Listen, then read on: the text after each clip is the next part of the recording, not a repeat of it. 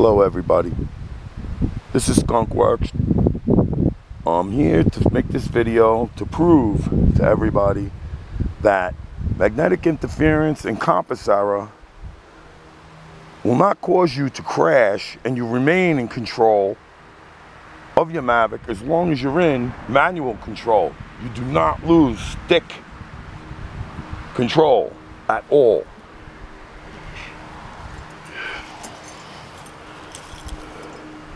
This is a very strong ceramic magnet. Watch what I do with this.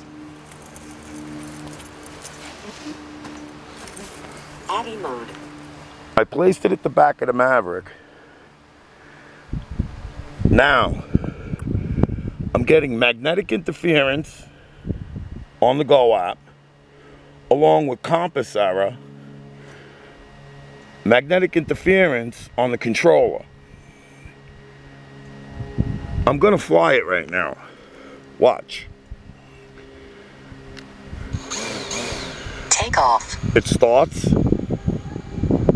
I still have magnetic interference. I still have compass error. I'm gonna take off now.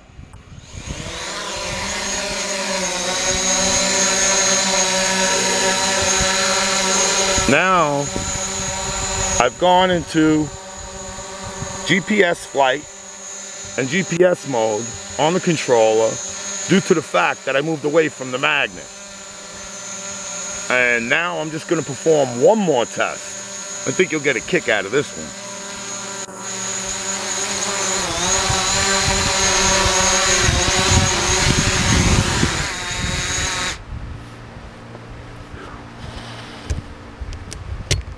What I'm going to do, I'm going to take the magnet and I'm going to tape it right to the top of the Mavic battery, or it could go anywhere else.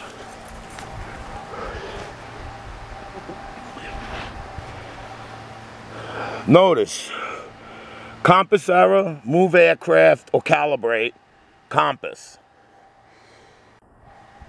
If you look now, you'll see my compass is definitely off. All right? I'm actually not facing in towards my backyard. All right? I'm facing actually south, going down towards the bottom of the screen on the app.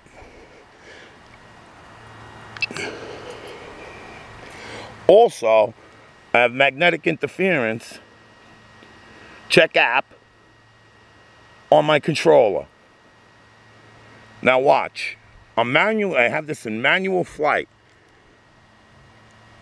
I'm gonna fly it now.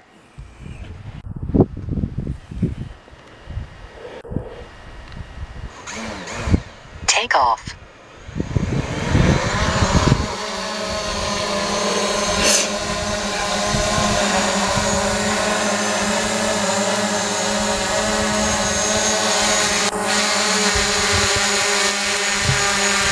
The Mavic is flying. I have a little drift, and now I have low battery warning because I started doing this without a fully charged battery, just in case, because I don't feel like hiking up into the mountains to try and find my Mavic tonight. Anyhow, I landed it back down. As you can see, the magnet is still taped to the top of the battery. This video concludes and proves that my theory is correct. Thank you, and I hope this helped everybody. Bye.